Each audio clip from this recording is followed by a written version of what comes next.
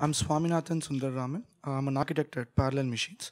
Today I'm going to talk about our experience with streaming and microbatch for online learning.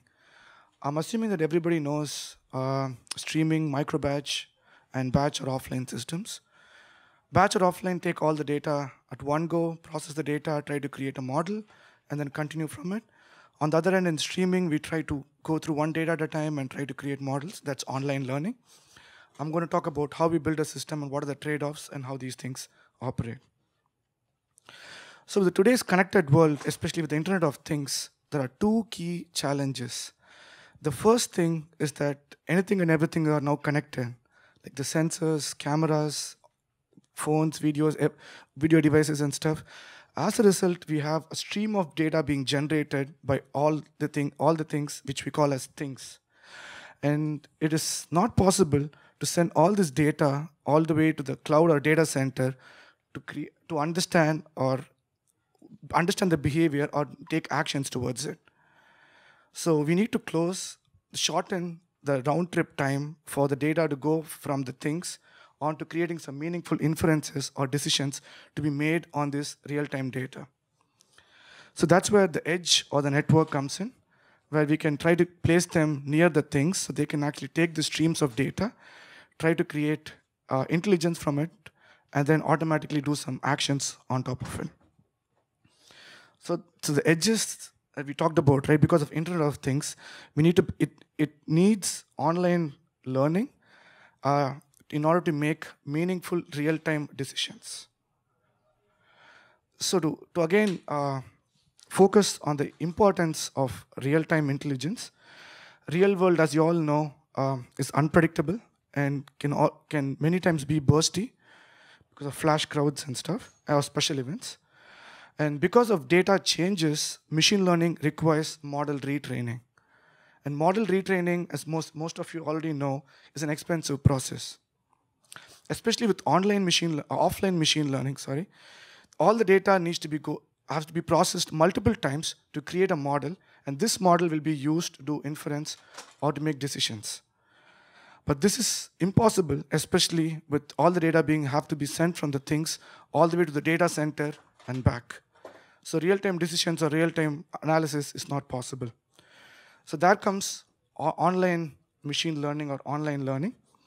It is lightweight and it has very low compute and memory requirements, which is nice because edges don't have a huge amount of memory and compute resources. And since it continuously learns with incoming data, where it means constantly learns with every data it processes, it can provide better accuracy than offline methods and stuff. So at Parallel Machines, we build both online and offline algorithms. And we have built many algorithms on top of Flink. Here are some examples of algorithms that we have built so far. And we used existing Flink primitives to build these algorithms. Some of the examples are go-flat map, windowing, iterations, or collect. And aside is that we also are adding Python API support for data stream API. So in the future, for streaming, you should be able to use through Python APIs. And we have put a nice blog. I encourage you to take a look at the Python API blog that we've been doing. And we've been working with data artisans, specifically Chesney, to push it to mainstream Flink.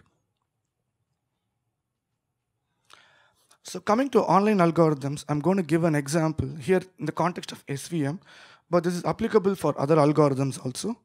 There are two important challenges when you think about online algorithms.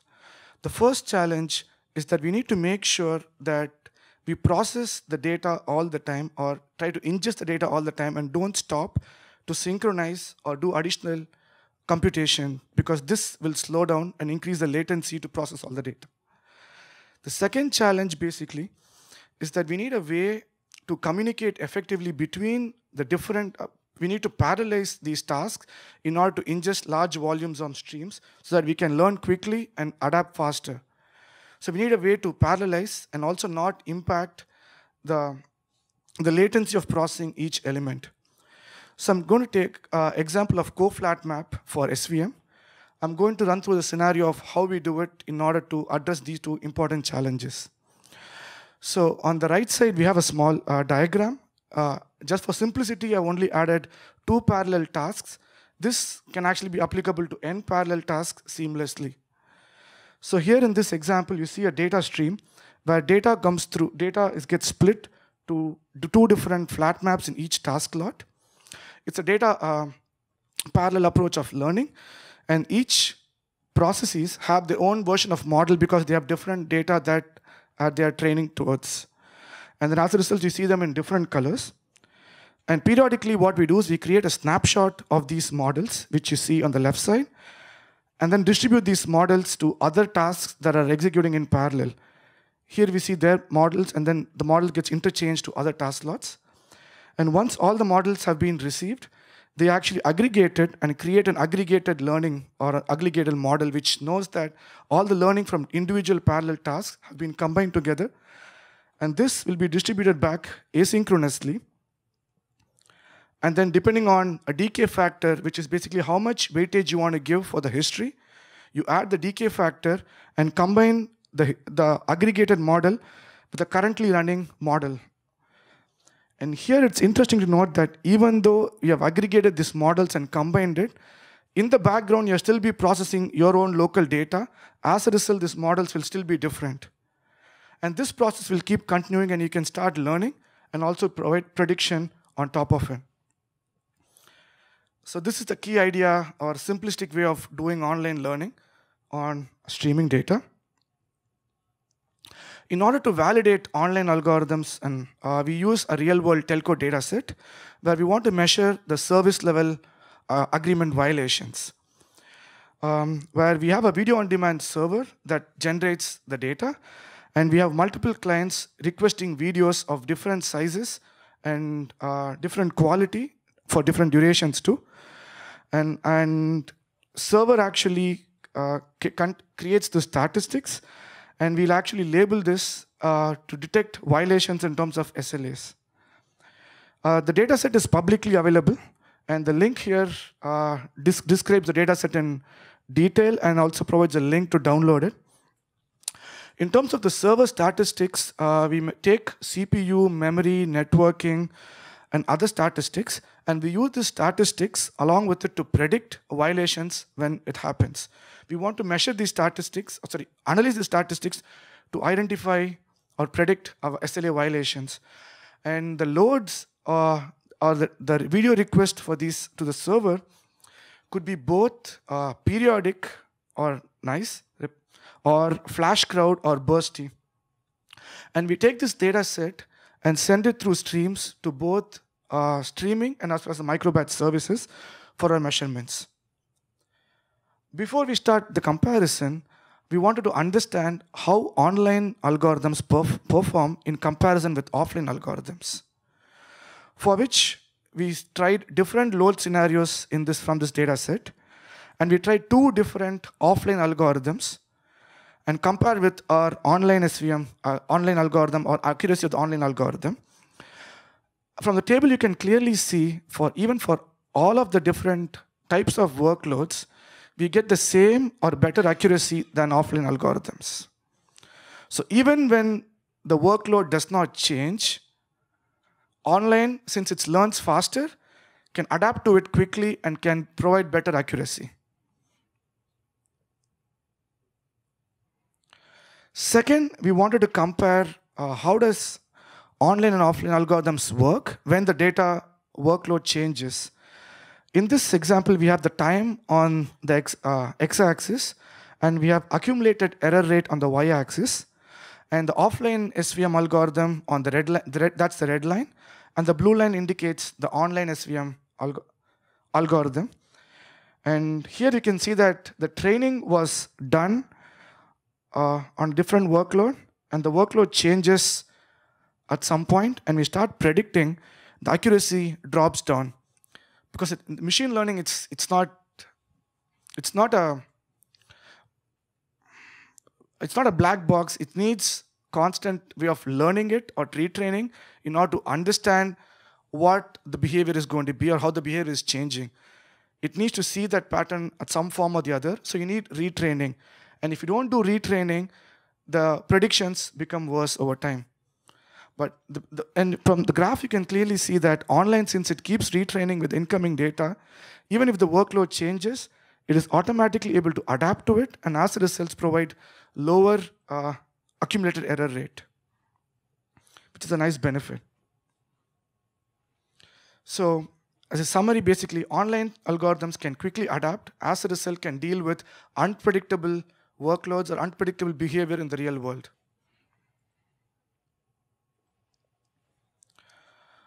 Next, we want to understand the performance of streaming versus a microbatch solution. So here we actually vary the number of nodes along the x-axis, and we have the y-axis that measures throughputs. That's nothing but thousands of operations per second. And the red indicates a solution that implements microbatch, and the blue bar indicates streaming, which is Flink. And here we can clearly see that even with increasing number of nodes, a streaming solution nicely scales, and as a result can deal with this extra hardware or also the increased amount of workload that's been thrown onto it. Next, in the real world, we also care about latency. So in order to understand the latency implications, we try to run the microbatch and streaming with different type of microbatch sizes. The same experiment that we had before was repeated again. On the x-axis, we see time, and the y-axis, we see latency. This latency is in log scale, okay? And we want the lower the latency, the better it is, because we want to be predicting as quickly as possible. So in order to do a low latency prediction, one would try to use a low microbatch interval, because you want to process the data as quickly as possible. So one would try to keep as small as possible. But the results are interesting, and it's counterintuitive. Even though you try to create, if you look at it, the red line and the green line on the top indicate very low microbatch windows, which means as soon as like a 10 millisecond or 100 millisecond window time, we try to create a microbatch and immediately try to process it. But the problem is that the computation time, if the data is too much, that comes in a small window of time, the amount of time waited is much lower as compared to the compute time needed to process this data. And as a result, the latency slowly starts increasing, and the steady state comes around hundreds of seconds or so. Even though we want a very low latency processing, we actually get a much higher latency for that.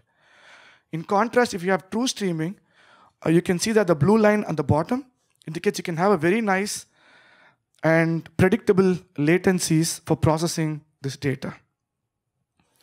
So which is a very nice and desirable property, especially when you want to implement online algorithms at the edges. So to conclude, in the world of Internet of Things, there are going to be two important trends that are going to drive most of the adoption. We believe it's edge computing and online learning. Edge computing because it can reduce the round trip time to go from the things or the sensors all the way to the data center. And then online because you want to learn quickly and adapt to it and avoid retraining at the center of the cloud as much as possible. What we have done, shown in this talk, is that we have taken a real-world data set and shown that it is possible to provide both low latency predictions or training.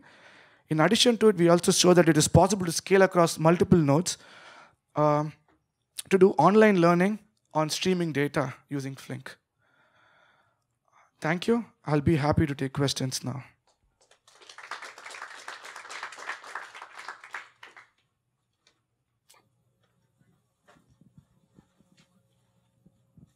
I have a question. So I think some of the learning kind of algorithm, they need kind of iterate through the data over and over again.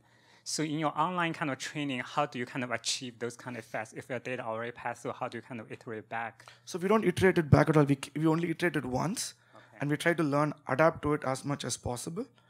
And then since the other thing also is that since the data constantly can keep changing, there's no point trying to go over the old data as much as possible. You want to learn from the new data, but still giving some weightage to the old data, so we don't go through it multiple times. We just do it once and then adaptively keep learning from it.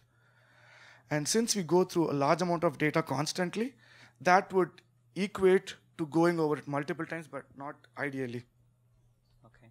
I have a kind of separate question. I think one of the kind of charts comparison you showed between the mini batch and the streaming, the throughput number, the streaming kind of beats the mini batch, right, between Spark and Flink. So I think I understand why Flink will be fast in terms of when you're measuring the latencies. I kind of don't really see why your throughput numbers, kind of the streaming will also be much better than the mini batch. So the one of the things that we found out is the synchronization that happens between the nodes in the micro batch approach, and that was very high, and that was making the bottleneck and not letting it scale nicely. So that was the issue. With every batch it has to synchronize, mini batch it has to synchronize, and as a result, it did not scale nicely. What measure of accuracy did you use in the previous graph where you had like this step? Yeah. Correct? What measure for the error rate did you use? What do you mean by what? How did you measure your error rate for this? So it's a label data, so we actually know what the answer is. From our prediction, we find out what is it going to be a violation, still a violation or not. We measure the label, we predict it, we compare it with what has been labeled, and as a result, we know what the error rate is. And follow-on question: you compare it with Spark. Is it Spark streaming or just Spark streaming? Yes, that is correct. Actually, to follow up that question is, so when you're actually trying to make the prediction and then see the actual label and then compare it again, how do you actually make sure that label, because whenever you see this event and you make the prediction, that event's already gone when you actually make the label. How do you coordinate those two? So basically, if it is like unsupervised learning, basically that data, whenever it arrives, you can basically do all of the training yourself. But if these two things are separate. It's a great question. So one of the things that you see about online learning is it's incremental. Even if it's done later than the event actually happening, we can feed those label data back into it, and then as a result can keep learning from it also. It can adjust and adapt to it. So even if it doesn't happen in real time, you can also put it later on once you can actually label or understand what the outcome is, and you can also get it to feed it again, and then you can learn on the label data. So let me understand correctly. So basically, when you're actually doing the label, you also include a piece of whatever feature that originally goes through the system to do the prediction. No, in the way that we do it, already data is labeled when it comes through it, so we don't have to send it again. In the real world, if it's not labeled, but the labeling happens later on, you could also take the label data and send it to online learning because it's incremental. It doesn't have to go through all of it. So whatever events that an operator or a user identifies as a violation, that can be fed in to learn and adapt to it. Actually, I got a follow-up question on that. So when you actually discussed for the Flink parallelism, you mentioned there are several layers of model trainings that actually gets shuffled like the model results around. So I was kind of trying to understand which part of the model do you actually use to do the prediction? Because you have like multiple layers of that. So we actually use the current model that we constantly are training, which we use for prediction, because this is the latest and more accurate result. These aggregated models that we have,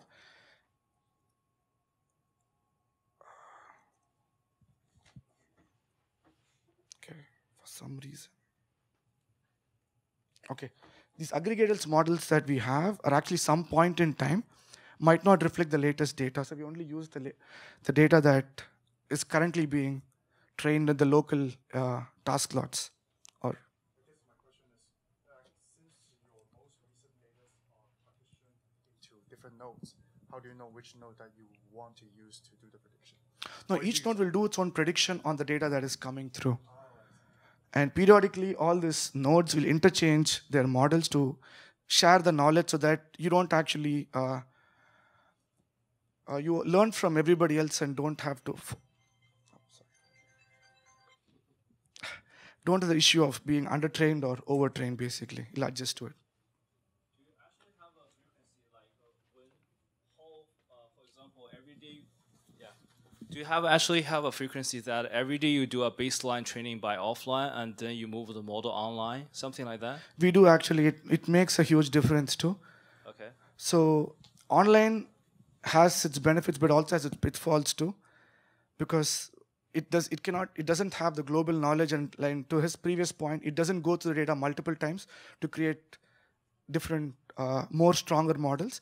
It's a trade-off basically, and if you can combine online and offline, we found out that we can get much better accuracy doing it. So even not just each local online models being trained, periodically can send the offline models to be sent out, which can also be added to this online algorithms too. Absolutely.